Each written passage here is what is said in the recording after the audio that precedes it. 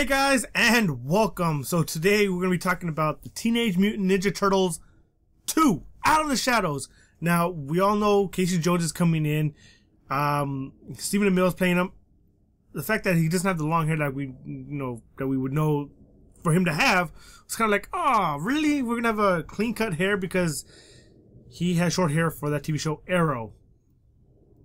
Damn it. That kind of sucks. That's my opinion on that.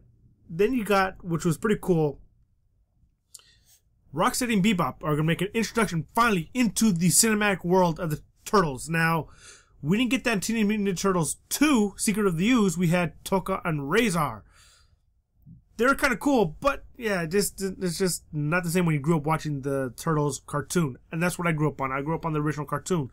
Now, they look badass like they do in the cartoons, and they look really cool. I think they did a really good job.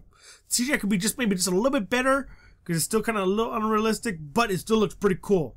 The actor you have playing Rocksteady is Sheamus, who's a WWE wrestler, and I forgot the name of the guy who played Bebop, but he was in the Harold and Kumar 1. He was the black guy who was in prison because he was reading a book. That was it, because of the racist cops. Yeah. Now, his mohawk in the trailer, when he's a human, is perfect. But when he becomes Bebop, it's thinner, it's smaller. I'm like, no, why? I know the hair was wet, but I don't know. But I do like the way they look. I think they look badass, and I think they nailed it with that.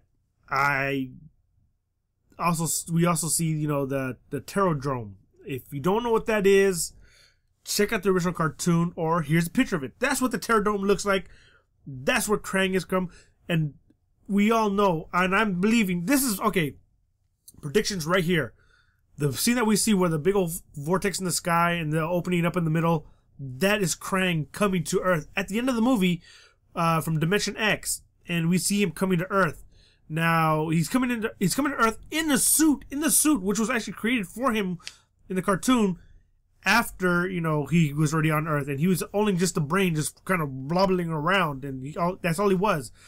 Now, we see him in the suit. In this suit, he looks just like the cartoon, which is pretty amazing. I mean, if you think about it, cartoon, then you got the movie. It's like, very similar. I mean, pretty awesome. That, of course, some few changes here and there, but it still looks pretty badass.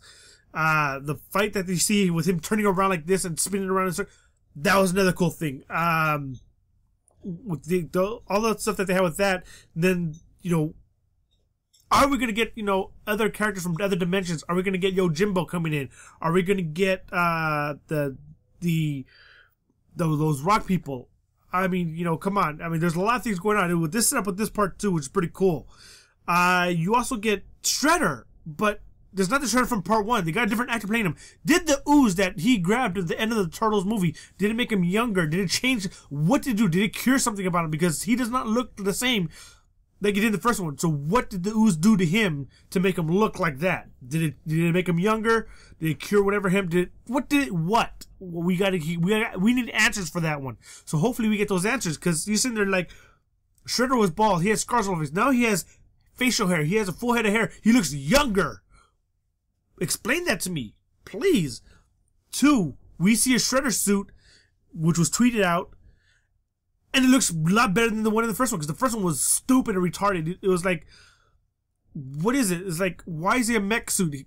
If Shredder's such a badass, why does he need all these extra stuff to fight the Turtles? He could have done it by himself. He didn't need all that. That's what was really made me mad. The first original Turtles movie, he fought the Turtles without a super suit, and he kicked their butts because that's how badass he was. He didn't need all this extra stuff, flying swords and knives and all that off his suit. Sorry, allergies.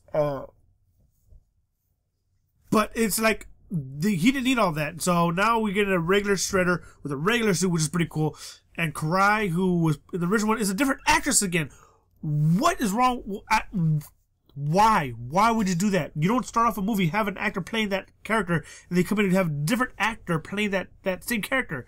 It's like you're saying, what we did the first one was cool, but we gotta change a few things to make it better. That's one thing you don't do. It's like, come on. That makes no sense. Now, with the introduction of Rocksteady and Bebop, which is pretty cool, and the introduction of Casey Jones, and then with the Shredder being younger, I'm just hoping it doesn't get too overbloated and it just crushes under the weight.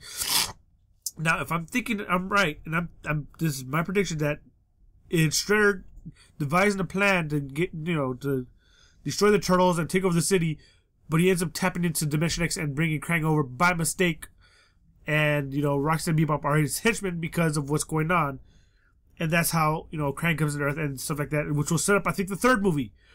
Another thing I think was kind of not a good casting choice was Tyler Perry casted as Baxter Stockman.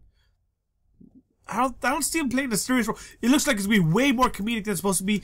He's supposed to be like a scientist, a smart scientist, and I figured he'd be a lot more serious. The cartoon, he was white, and, the comics, he's black. But the cartoons, he was serious, but he was scared and a wimpy nerd, like a stereotypical wimpy nerd. But he's smart. He wasn't comedic. He wasn't, I don't know. That's what it seems like he's playing it as. And he's the one that also basically makes Rocksteady and Bebop into who they are. Now, will that set up the ending of the movie, will that set up him becoming the Fly, Baxter Fly, in the third Turtles movie? Will we get, and again, that's just me speculating. With all the things that are going on right now, if this movie turns out to be really good, the third movie, now we're going to talk about what could possibly happen in the third movie. Will we get Leatherhead? Oh, that'd be pretty awesome.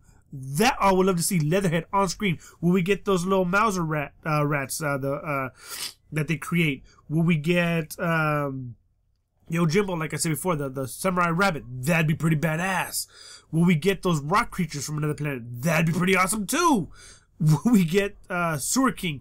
I'm not too sure about Sewer King. Yeah, it was as a villain, but I'm telling you, all these characters that they had in the cartoon, that they're going to start taking stuff like that and stuff from the comics. Will we get these in the movie? I would love to see this. If they do a really good job in the second one, we might get the third one. But will they appear? Let me know your thoughts on what you're thinking of the trailer so far and this Turtles movie so far. Do you think the Casey Jones looks cool? I love his mask. His mask looks amazing. Now, from the set pictures that we've seen, which wasn't that many, his mask looks pretty on point. They're keeping pictures. I haven't seen that many pictures, which is pretty crazy. Then you have, the Turtles, of course, in their CGI, their little suits with the little dots on it, so they can get, like, perfect CGI pinpoints of where they're supposed to be. And then you have, of course, like I said, Shredder in his outfit and all that. And of course, you see Rocksteady and Bebop in their costumes. But another cool thing, what I saw was April O'Neil from Teenage Mutant Ninja Turtles 1 and 2 making a cameo appearance right here next to the new April O'Neil. That was pretty cool. That was kind of cool. So we have the original April with the new April side by side in the same movie. Yes! It's kind of cool. I would love to hear her thoughts and what she thinks, what she thought of the first Turtle movie and what she thinks, of this second one, and what her role is, because I didn't really get to delve that much into that fact of it. But with them going into with the whole Dimension X thing coming on into this movie, I'm thinking it's gonna be pretty cool. And this will be the first time we see the Turtles, really exposed. The second one they kind of expose them, but not as much as this one. It looks like they're exposed more so than they are normally. So I don't know. Let me know your guys' thoughts on this. Let me know your thoughts on the trailers. What your thoughts on the second one movie? Do you think it's gonna be just as good as the first one or better? Do you think they're gonna, basically improve on what they did to make it a better job? And are we gonna get a cool Rocksteady and Bebop, or is it gonna be too much and they're gonna hurt themselves and it's just gonna be too late? You know what I'm saying? And Krang, what do you think of Krang? What do you think of how he looks? Do you think he looks pretty awesome? Because I think he looks pretty awesome. Remember, leave all those comments below. Let me know what you guys think. And I'll see you guys around for more talks. And of course, links below for my other Turtles talks. And I'll see you guys next time for more. Alright guys, bye.